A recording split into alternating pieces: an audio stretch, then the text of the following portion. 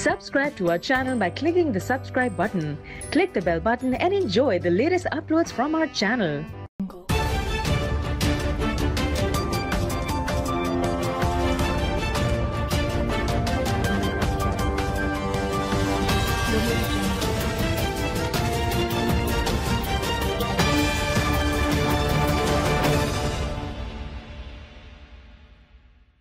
Welcome to World News Channel.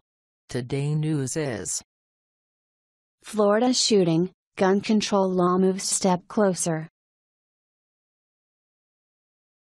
New control measures for Florida have passed another legal hurdle, weeks after one of the worst school shootings in the United States history.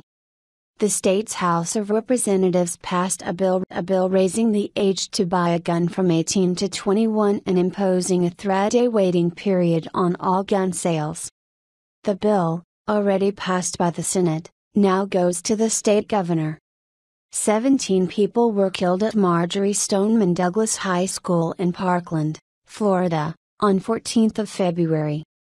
Since the shooting, many surviving students have lobbied politicians for greater gun control.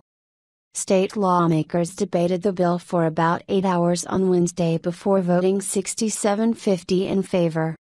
The bill does not include a ban on the sale of assault-style weapons, despite it being a key demand of students and their parents. The new legislation allows the arming of some public school personnel, although classroom teachers are exempted.